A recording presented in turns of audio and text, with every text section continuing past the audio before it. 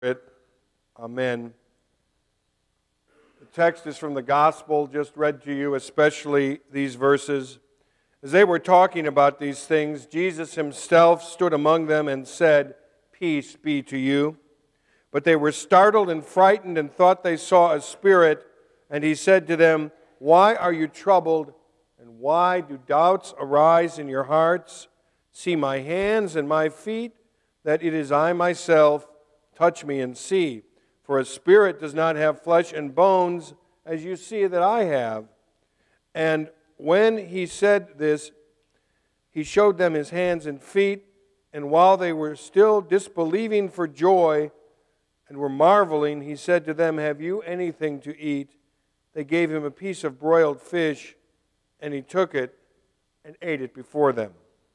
This is the text. My fellow redeemed in Christ, dear Christian friends, imagine that you're at a gathering of people. You're standing by the fireplace with a nice plate of finger food. When you mention to the people with whom you are gathered that you would like to talk about Easter, someone responds, "No, thank you. We're having a serious discussion about education in America."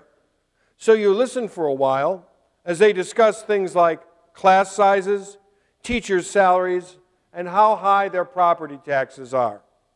Then they start reminiscing about their own school days, yellow school buses, packing a lunch, the prom at the senior high school, pop quizzes, and the hardest teacher they ever had. You want to interrupt and you want to bring up other details, such as how so many good dedicated teachers get burned out. Sometimes they even wind up buying supplies for their classrooms. You also might want to remind them about how peer pressure can be so destructive that it leads many young people to depression or even worse. But there's never a break in the conversation. So you go on to another group of people. You walk over to those folks and you say to them, "Hi, I'd like to talk about Easter." Someone else responds, "No thanks. We're having a serious discussion about hunger in America." And that is a good discussion to have. So you listen for a while as they discuss how sad it is that food pantries and soup kitchens can't keep up with the demand. And you want to interrupt and you want to mention other details, such as how hunger is a silent reality for many Americans who are too embarrassed to admit their need. You also want to talk about the elderly who have to make a choice between food and medication because they're on a fixed income. You'd like to mention as well the many children who simply cannot understand why there is no food in the house. Sadly, however, there's never a break in the conversation. You try another group. This time the people look at you and smile for the most part. They invite you into their midst and you say to them, "I'd like to talk about Easter." And they have expectant looks. And you begin. And you tell them how on that first day of the week, early dawn, a group of women went to the cemetery outside Jerusalem city limits, and they came there with myrrh and aloes, and they fully expected to find the body of Jesus. Well, when they got there, they were surprised. The stone had been rolled away. There was no body. In some accounts, there was an angel or angels sitting in the tomb. No one there at all. What they expected did not happen. You talk about that. You talk about that for a while. And also you talk about when the women went back to tell the other disciples what they'd seen. The men who were there were skeptical about what they said. And one of your listeners chuckles and says that he can see why the disciples thought that it would be an idle tale. He wonders why it's necessary to even hear about Easter again. It happened a couple weeks ago. It's over, done with, gone. He says further that he feels like he's in Sunday school and this is a remedial story and he'll take himself somewhere else. And he leaves. But if he'd stuck around, you could have reminded him that even though the disciples questioned the women's account of the events, they never treated those events like they were superficial, nor did they walk away from that first Easter morning. Peter ran to the cemetery, and Peter did his own investigation, perhaps looking for evidence of grave robbers who were very common in that day. He examined the scene before returning to the others. He was perplexed and confused, and yet amazed at what he'd seen. Later, when Jesus appeared before them, they were frightened, and they thought they'd seen a ghost. The disciples had a lot of worldly wisdom. They knew a lot about the local politics, and that's why they were hiding.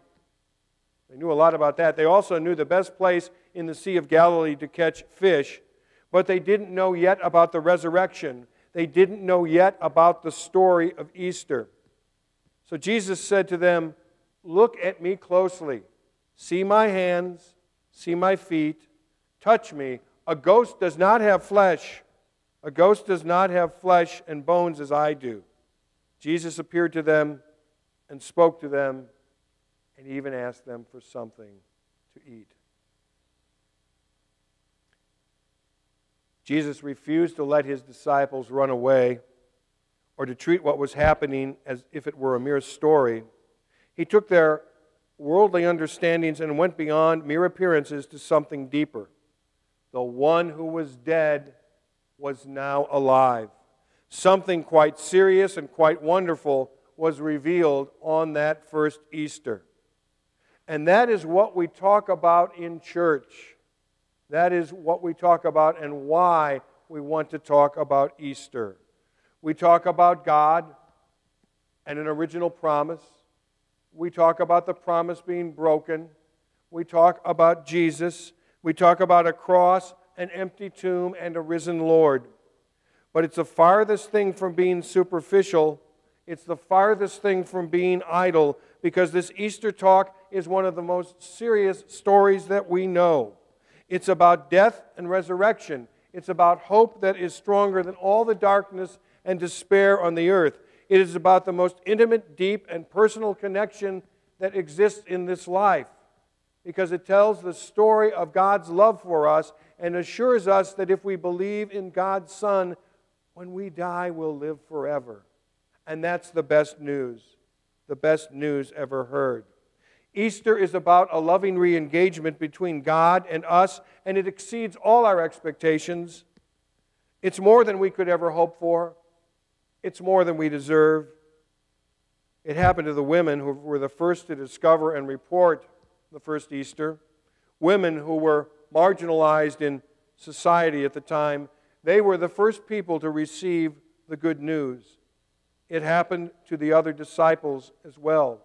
They were huddled in the upper room behind locked doors, lest they be arrested and face death.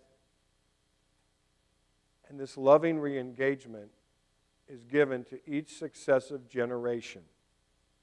It didn't stop with the first disciples. It's continued ever since, and thankfully it includes us. God in Christ, through the Holy Spirit, participates intimately and deeply in our world, in a world where children sit in classrooms and teachers teach, where choices are made about people's lives and how we will share resources, how they'll be allocated. The responsibility is given to each of us in every subsequent generation. Just yesterday, and some of you were there at the mall for the Festival of the Young Child, just yesterday we got to see many different exhibits and displays and people that had the theme of the young child. And St. John's, of course, was there. And the preschool sang. And it was very lovely because we got to sing about Jesus in the mall to other people, and we got to be witnesses. And we got to see how the world and the church is commingled together. And we got to not only just let those kids sing, as only the voices of tiny children can sing, but we got to be part of this whole promise, to show that the Easter promise is alive and well, to be bold witnesses for Jesus in a winsome and a wonderful way. And that's a good thing. That's one of the great things that we're able to do in one of our many ministries here at St. John's, is to be a witness through the school and to also be a witness through ourselves and our lives. God in Christ, through the Holy Spirit, participates intimately and deeply in our world. We are allowed to do that as well. God in Christ, through the Holy Spirit, participates intimately and deeply in our world of politics, law, in our world of wars, and fragile peace. This world can never be understood through mere conversation that relies solely on facts and statistics. It is a world far more complicated, far more wonderful, far more theologically deep for casual stories and for party conversation. If the truth be told, it's skepticism and doubt that's superficial. Faith involves real depth. Faith involves real courage. Being afraid to engage or embrace the deep complexity of life is what causes people to walk away from the church, muttering over their shoulders that they've got better things to do. But by contrast, it's the desire to connect deeply with life, to love even when it's risky, and to trust in those things which we cannot see, but we believe in our hearts.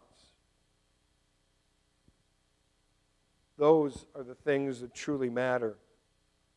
It is in these Sundays after Easter that we see the vibrancy of the primal church, the early church.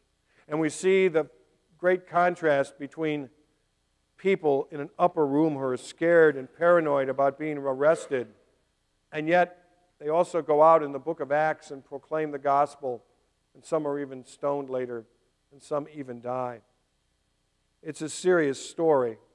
It's a good story. It's our story given to us by Jesus. And as the old hymn says, I love to tell the story because it's true. This is the serious story we talk about in church. God loves us so much that God refused to leave us alone in our sin. He wouldn't do that. And sometimes this love causes me to tremble, tremble, tremble, as we heard sung on Good Friday as we stood beneath the cross of Christ.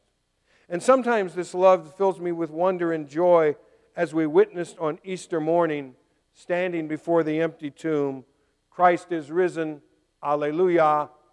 He is risen indeed, alleluia. These things move me to take seriously the story of God's intimate and abiding love that is stronger than death. So yes, let's talk about Easter. Amen. We pray. Loving God, we thank you for the story of Easter. May we be encouraged this day always to tell it, share it, and live it. For in this story you have drawn near to us in ways that give us true life, that is our hope and our greatest joy. We offer ourselves to you this day in Christ's name. Amen.